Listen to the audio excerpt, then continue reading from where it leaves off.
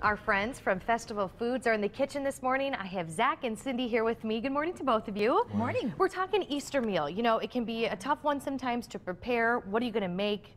You have some great ideas for people. Well, at Festival Foods, we're always asking, what can we do to help bring that customer back? One of the things we're doing, Emily, is writing blogs to help our customers, and I've written some blogs, one being Easter dinner, I can talk, yeah. Easter dinner preparation at home. Yeah. So these are all recipes that my family has used over the years or that I have just reached out and gotten from friends, and we want to share that with everyone today. And we have that link on our website too, where you can just click on there. Zach, you're going to talk about the ham, because a lot of people have ham, but there are good ways to prepare it. What do you have here? We have two different kinds of ham here. This is a bone-in grilled ham, honey mustard.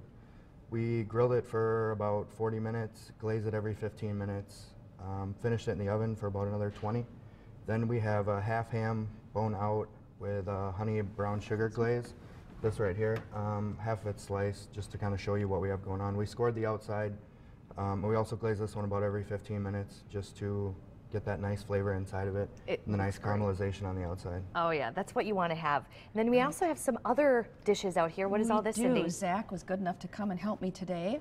We wanted to do a couple appetizers. Eggs are a big thing. We actually have how to cook eggs, foolproof, and then deviled eggs. Everybody's asking for an amazing deviled egg recipe. We think we have found that. And we've got prosciutto wrapped asparagus. It is yummy. You can do it on the grill.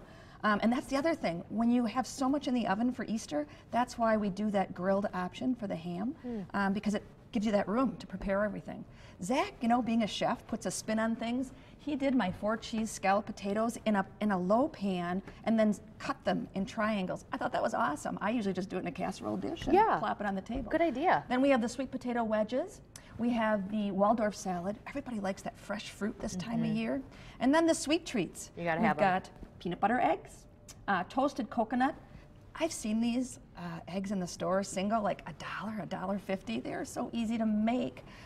We've got my favorite when I was a child, the little butterscotch and chocolate with chow mein noodles. We used to call them schnoodles, but that's just a family tradition.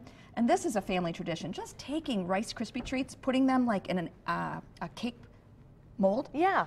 And I give these out at Easter to different families, either at festival or at my neighborhood, and kids just love them. They think I mold it. They think I'm really good. What a great idea. My mom, though, when we were growing up for Easter, she would make a little lammy cake, and it would be a mold. Oh, it was a centerpiece for our meal. So this is something that's really great because, like you said, you can make some of these at home.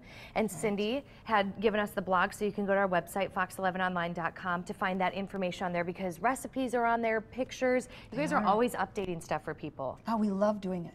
It's awesome. And I do just want to try this as we go to break. Can I try this one right here, you guys? Please do. Oh, that's good stuff. Good Day Wisconsin will be right back. I'll enjoy this during the break for sure.